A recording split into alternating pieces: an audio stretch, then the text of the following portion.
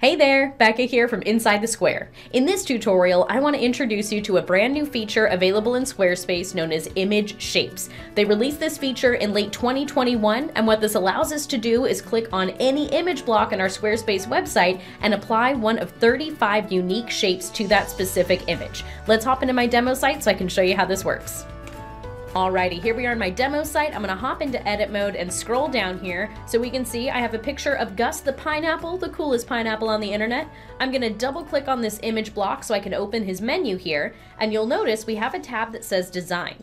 Click on design, and here you can change the layout, inline, poster, card, collage, doesn't matter which one you go with. We'll stick with inline for this tutorial, but directly underneath that we have the option to go from original to shape. I'm going to toggle on the word shape, and then underneath it, I'm going to click the word shape.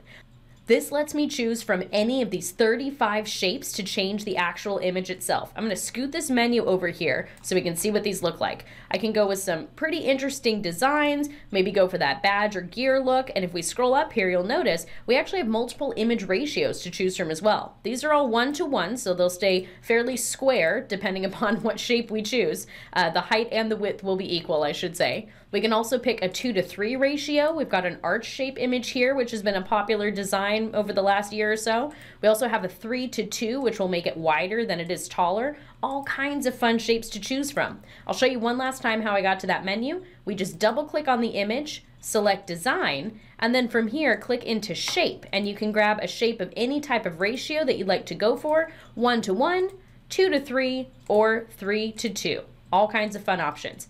Alrighty, that's it for this super quick walkthrough on how to access this brand new feature available in Squarespace. Thank you so much for watching. I hope you learned something awesome, and most importantly, have fun with your Squarespace website. Bye for now.